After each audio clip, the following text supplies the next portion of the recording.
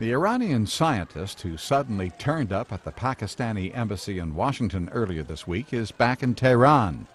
Shahram Amiri claimed Thursday that he was abducted by American agents and suffered mental and physical torture at the hands of his U.S. interrogators. Speaking with reporters after arriving in Tehran, Amiri repeated his claims that he was snatched while on a pilgrimage last year in the Saudi holy city of Medina. He also claims that CIA officers offered him $50 million to remain in America. Amiri appeared Tuesday at the Pakistani embassy in Washington, saying he wanted to be sent home. Mr. Amiri has been in the United States of his own free will, and he is free to go.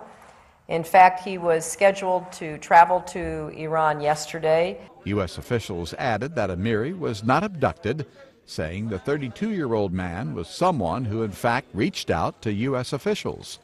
Amiri had worked at a university in Tehran that is closely connected with the Iranian Revolutionary Guard. Thursday, he sought to downplay his role in Iran's nuclear program, which Washington and its allies fear could be used to create atomic weapons. When he arrived in Tehran, Amiri was greeted by his family, including his 7-year-old son. Ross Simpson, The Associated Press.